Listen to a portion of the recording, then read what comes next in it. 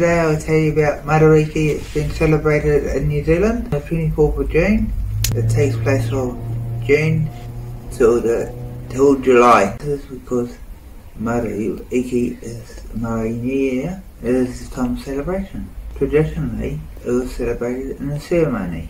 It was honouring the dead and those who had passed on, well as last year's harvest.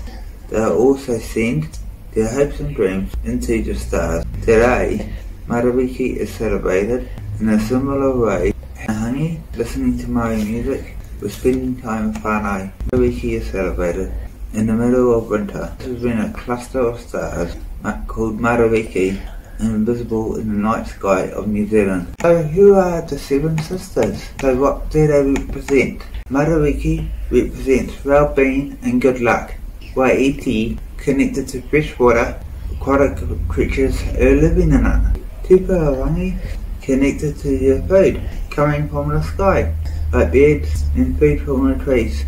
Tupuanuku connected to their food, the grapes on the ground, at seasons of harvest. While Purangi connected to the rain and river. Urarangi, winds of the sky, and shapes the land.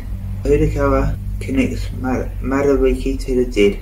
Some Maori tribes believe someone dies, they travel along the Ara by Rua, which is the pathway to the spirits, ending their journey. Northern part of New Zealand, where there's a Hurikawa priest. They travel down its roots into the underworld.